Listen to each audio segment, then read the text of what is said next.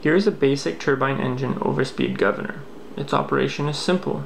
It is normally mounted to an aircraft accessory gearbox, and as engine RPM increases, so does the rotational speed of the governor.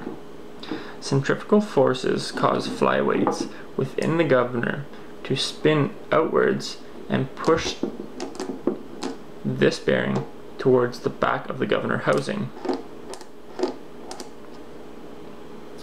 This bearing then applies a force to these shaft lobes within the governor housing,